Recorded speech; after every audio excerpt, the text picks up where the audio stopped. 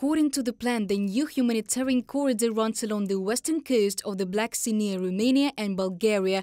On August the 18th, a Hong Kong-flagged ship using the Ukrainian Black Sea corridor passed through the Bosphorus. On August the 26th, the second ship from Odesa set off for Bulgaria. Some experts in shipping and insurance have expressed concern about the safety of such a route because of the threats of Moscow, which announced a blockade of the Black Sea. According to the Minister of Foreign Affairs of Ukraine, Dmytro Kuleba, Kyiv is also working on alternative food supply routes. He stated this during a meeting with the head of the Turkish diplomatic department.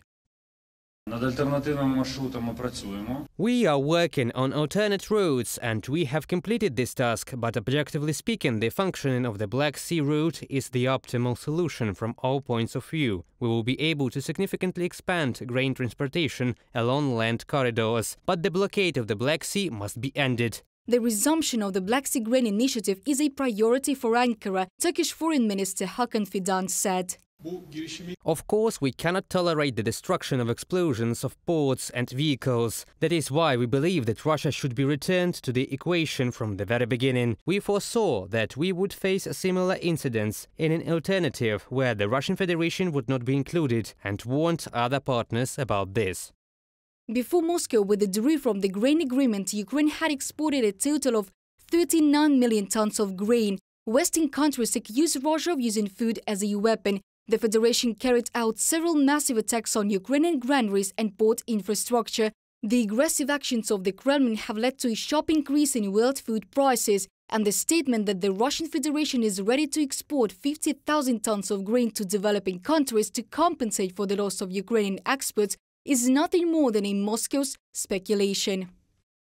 What Russia was proposing was to get grain to a half-dozen countries, about 50,000 tons. The Black Sea Grain Initiative delivered 20 million tons to lower and middle-income countries. In other words, what the Russians were proposing in compensation for getting out of the agreement is a drop in the bucket of what countries were getting and what they need. Antony Blinken, United States Secretary of State, in an interview with the international French radio RFI.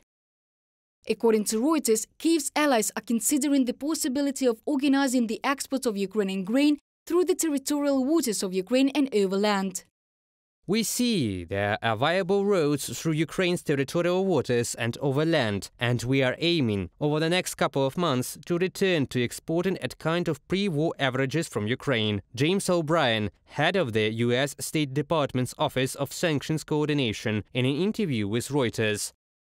After Russia's withdrawal from the Black Sea Grain Initiative, Ukrainian exports switched to alternative routes through the Danube ports, roads and railways. So far, the key route passes through the Danube. Up to 60% of Ukrainian grain can pass through it. Then it is delivered to Africa, the Middle East and Turkey. But according to Deputy Head of the Administration of Seaports of Ukraine, Dmytro Barinov, the Danube ports will not be able to completely replace transportation by sea due to shallower depth and insufficient infrastructure. Reported by Diana Kolesnik, Христина Домбровська, UATV News.